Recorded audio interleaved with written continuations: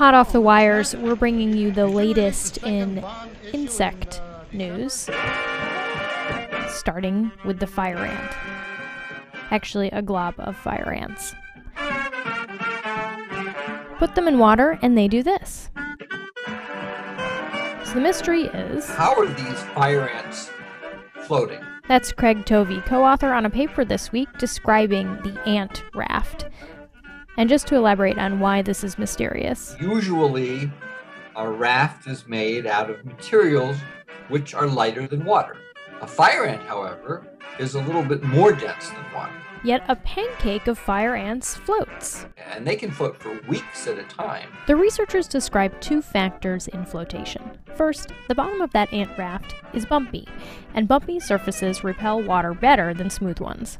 Now, the other thing that makes them float is that there are a lot of little bubbles of air trapped between the ants. Then the question was, is there any way to model how the individual ants move to make this raft?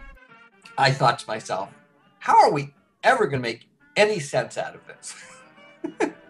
It just looks like such a mess, you know? But they found a model that explained the formation. You have thousands of ants, each moving randomly, but it averages out in a nice way to make an almost perfect circle. And not any old circle. It's self-repairing. It's self-assembling. It holds many passengers without killing any of them. And as an engineer, this is one of the things that interests Tovey about this work. We get ideas by observing and understanding how living organisms achieve functions, which we can then apply to human designs. Which brings us to our next news item.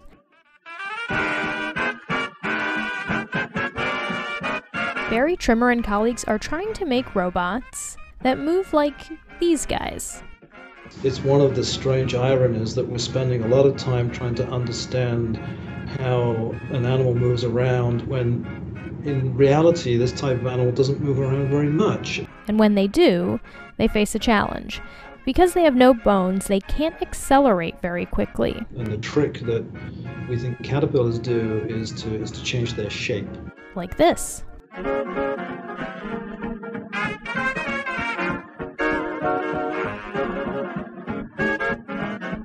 Trimmer and colleagues made a soft-bodied robot that moves in the same way. They run a wire through the robot body, and it contracts when it's heated. If mobile, a soft-bodied robot can do things that a hard body can't. Spread yourself out, inflate or deflate. A variety of things you could do if you could actually change shape. Which would be useful if you wanted to make a robot that had to navigate complex terrain, for example. Something that caterpillars are very good at. For Science Friday, I'm Flora Lichtman.